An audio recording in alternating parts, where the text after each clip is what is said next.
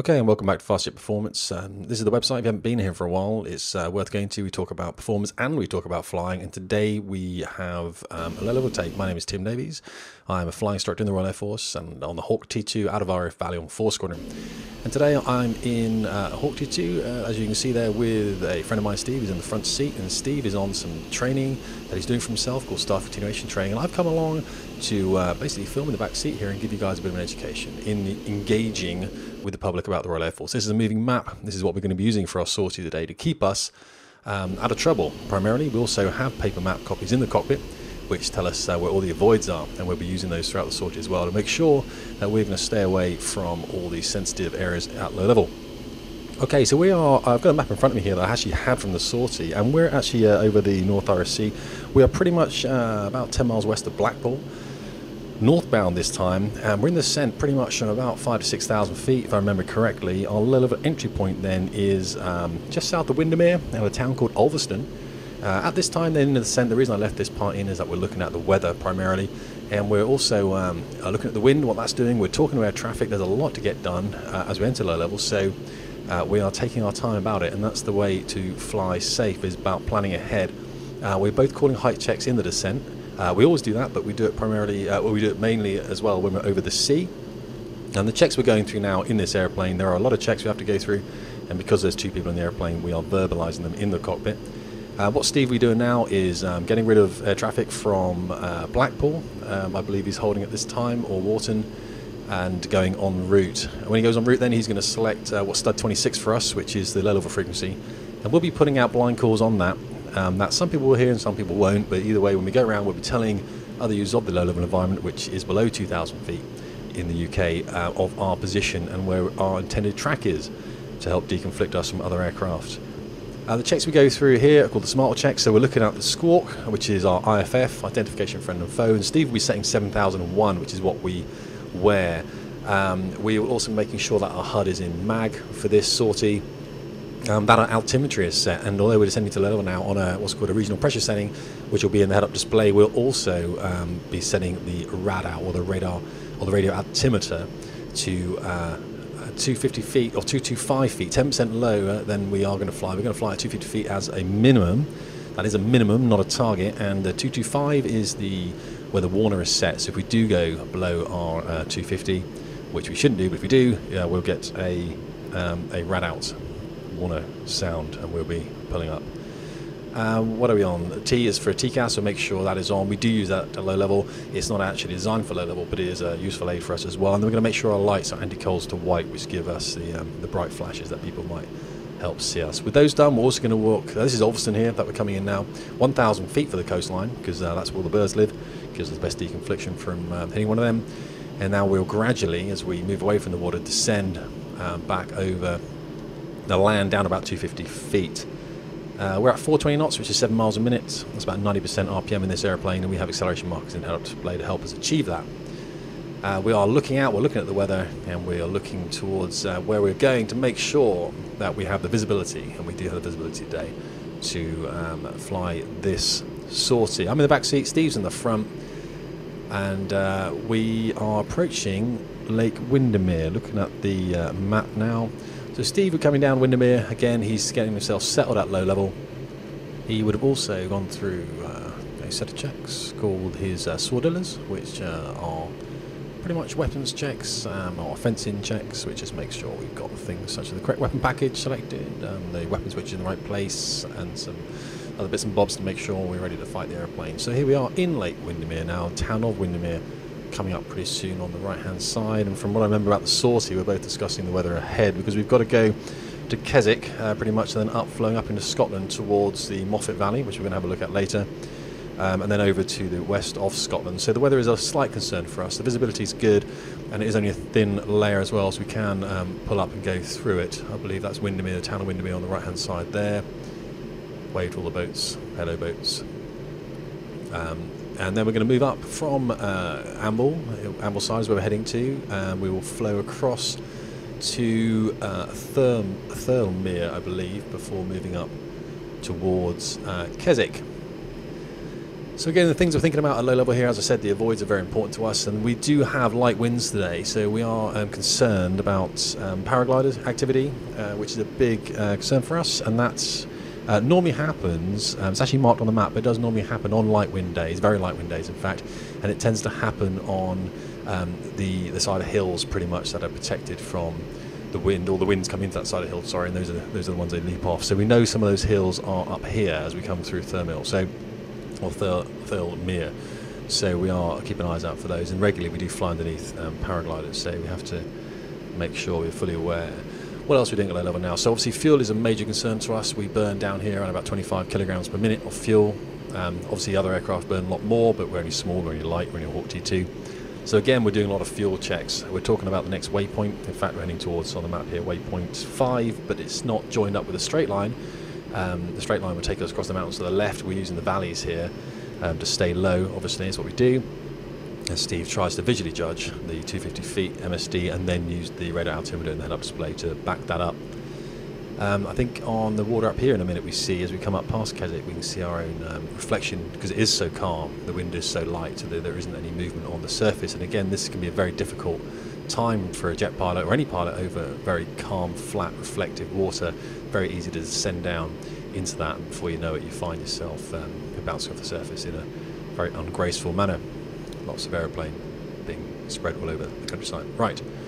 So here we're looking to the left, looking for these paragliders. We don't see any on this sortie. I don't believe there were any there today. As I said, it is a school day after all. They're probably all at work. Keswick then is going to be on the right-hand side as we come out of this. And again, we're going to head over to the west slightly.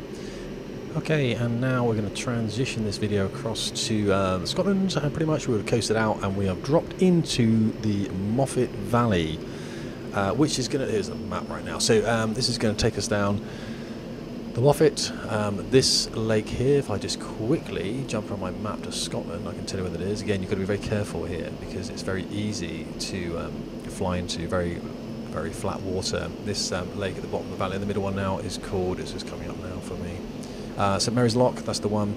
We're flying down there really, and again, making sure that we are flowing the valley as it is intended. And we think we come out of Star Wars here and then actually turn right and Moffat up the A74. Again, thinking about fuel, thinking about weather as you move across to the west of Scotland. It all happens quite quickly, so you need to have the look ahead, the next look technique squared away really. So we know now we have a climb option, which means that if we do get in trouble at low level for a bird or anything, we can easily come out. We're not going to go IMC. We've got nice layers there. Coming down to the Star Wars end, following this road all the way to the Moffat. Steve using 250 MSD all around the aircraft. So it's not just the height above the ground, it's also the height above the valley walls. Again, maintaining 7 miles a minute at low level, which is 420 knots, 450 knots for a very small period if we're on an attack run. Okay, looking ahead then, Moffat is going to come out on the right hand side. So the weather itself is looking very benign, which is nice. Fuel's burning away, it's all quite good, and at this stage we probably used about half the fuel for the sortie. So from about 1600 we're probably down about 800 kilograms of fuel, and we're going to need to land back at Valley with about 200 kilograms. So we're constantly doing some maths to work out whether we can make that. From the planning, of course, we know we can. If we start avoiding for weather, then that starts to eat into our fuel plan. It takes a lot of mental calculation. So at this point, according to the map, to get home from here, from pulling up with no restrictions on airspace, and we are under some airspace at the moment from Prestwick Zone, and that airspace is at 5,500 feet. If it wasn't there and we could climb through it unrestricted, then we'd need about 500 kilograms according to the map to get home, and that will be at a height of 31,000 feet. So it's about 140 miles away. At the moment is Valley. Okay, turning right now, all turns in the Hawk are at 4G at low level. And that really is just tensing that arm there, getting that blood, tensing the legs, getting the blood out of the legs back into the upper torso and the brain to stop yourself becoming unconscious. Here's the A74. You've got power lines running down the right hand side. I think according to the map you might have a train line. Yes, you do, running down the left hand side. And Steve's going to follow this road all the way up until he gets to some wind farms. And he is looking for these, obviously, and he has got a map that he can refer to, but the kit, the moving map for him, is telling him where his next waypoint is. It gives him a range to the next waypoint and also gives him a steering carrot in the head-up display, so he knows exactly where he's going. He's talking to me front to back now about his hopes and dreams. No, he's not. He's talking about the weather, he's talking about the fuel, he's talking about his plan for any target run that we're going to be on. And if he was on an evasion sortie right now, then he would obviously be looking out behind his wingman, which is Steve's lookout sector today, if he had a wingman, which he doesn't, and making sure that the hostile aircraft is not intending to come down and shoot that guy in the 6. Lookout is very important, especially for trucks. Luckily we missed that one. We are constantly scanning around the back of the airplane to make sure that we are not conflicting with any other aircraft. The aircraft we see at low level are Typhoons, Tornadoes, F-15s are other ones as well, and Lake and Heath. So we're making sure that we are conflicting with those. Okay, I think it's a left-hand turn now. I've got this right. It's going to come round onto a heading of 208 on the map here. And so looking out into the turn, 4G round is going to roll out. We'll check the dead wing. Make sure that's clear. Good look out to the right-hand side. Good.